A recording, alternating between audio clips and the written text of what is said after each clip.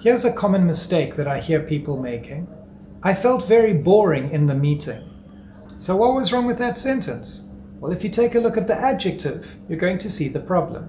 An adjective that ends in ed is used to describe an emotion, how we feel about something. However, an adjective that ends in ing describes the thing that causes the emotion.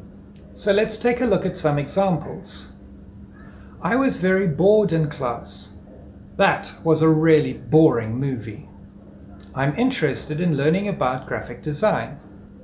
Andrea is one of the most interesting people I've ever met.